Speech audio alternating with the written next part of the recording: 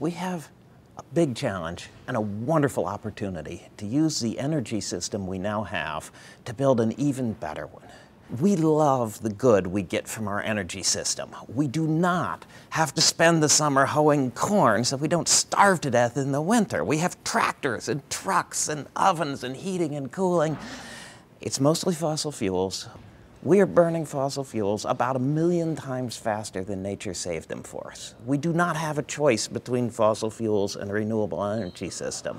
We either burn and then learn, or we learn while we burn.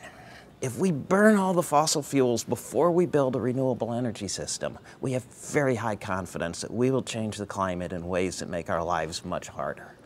We're also the first generation in history that knows how to build that renewable energy system in a way that will not only clean the environment and be more ethical, but will improve the economy and give us more jobs and greater national security. The challenge of doing this is huge because our energy system is so big and it's so important in the economy. The opportunities of building something better are fantastic.